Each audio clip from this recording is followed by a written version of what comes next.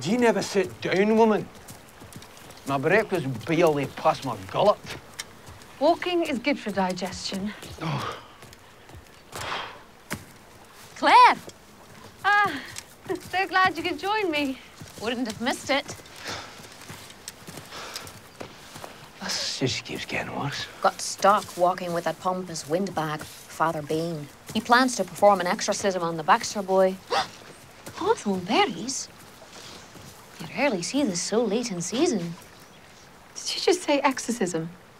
Apparently, Thomas Baxter went to the Black Kirk with wee Lindsay McNeil. Now the young fool is seized with the same evil. Do you want some? No. What is it? What's wrong with you? Well, the boy, Thomas, he's Mrs. Fitz's nephew. Oh, when you say seized with evil, what exactly do you mean? Is he ill? He's not ill. He's possessed. Do you not believe in demonic possession, Claire? Do you? I believe there are powers beyond our ken. Beyond what we can see and hear and touch.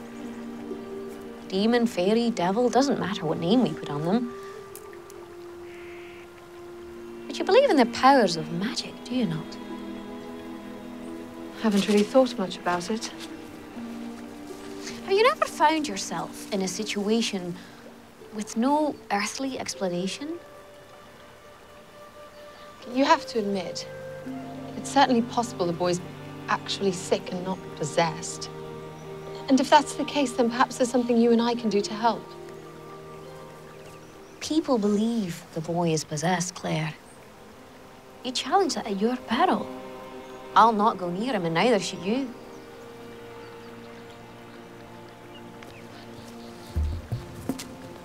Where are we going?